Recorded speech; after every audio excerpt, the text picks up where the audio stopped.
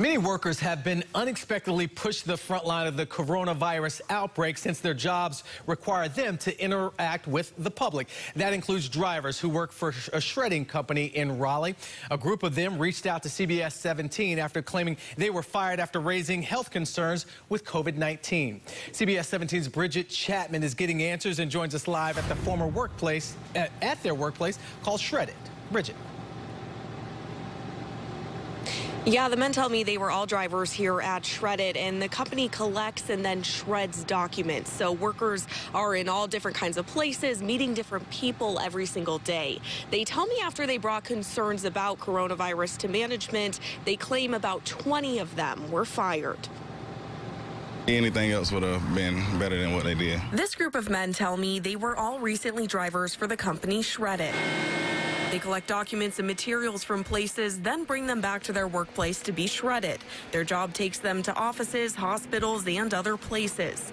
They can be there for several hours. The group tells me they had concerns these past weeks after claiming the company didn't do enough to address the coronavirus outbreak. They did nothing. You know, we don't have any hand sanitizers, anything that would kind of prevent us from possibly being exposed or, contracting it. The men tell me they went to their managers to talk about it last Thursday. No one here wants to get infected and then bring that home to our families. They said they didn't want to drive the routes anymore out of fear, asking if they could do other work instead. One of the drivers recorded this video during the meeting. He says the person speaking is a manager. If you're not going to go out on route today, guys, just go on and go home. I'll pay you guys for your 10 hours today. The person on the video tells them if they were to not come back the next day, they'd have to use vacation time. The men said the company then fired them the next day. Some said for job abandonment.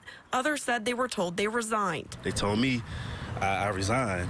As of yesterday, I resigned. So I'm just like, how? When did I resign? It was a shock. I reached out to Shredded in person, by phone, and via email. Shredded sent me a statement that says, in part, we provide our employees with proper training, procedures, and personal protective equipment and have implemented stringent hygiene actions and social distancing measures to stop the spread of any illness.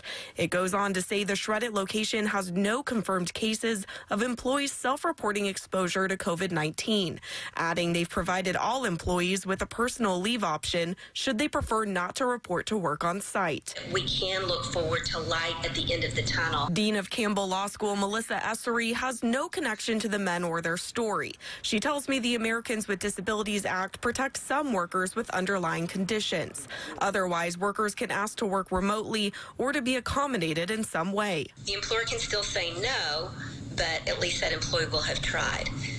Other than that, candidly, not a lot of protections for workers at this time. She says those who lose their job should file for unemployment insurance, while this group of workers still cope with the sudden changes. Stressed, very stressed emotionally, financially. I'm getting a little frustrated. The men tell me they've gotten nothing in writing from the company. I have reached back out to Shredded to get more information about these actual terminations and have not yet heard back, but you can see their full statement on our website. Just click on this article. Live in Raleigh, Bridget Chapman, CBS 17 News.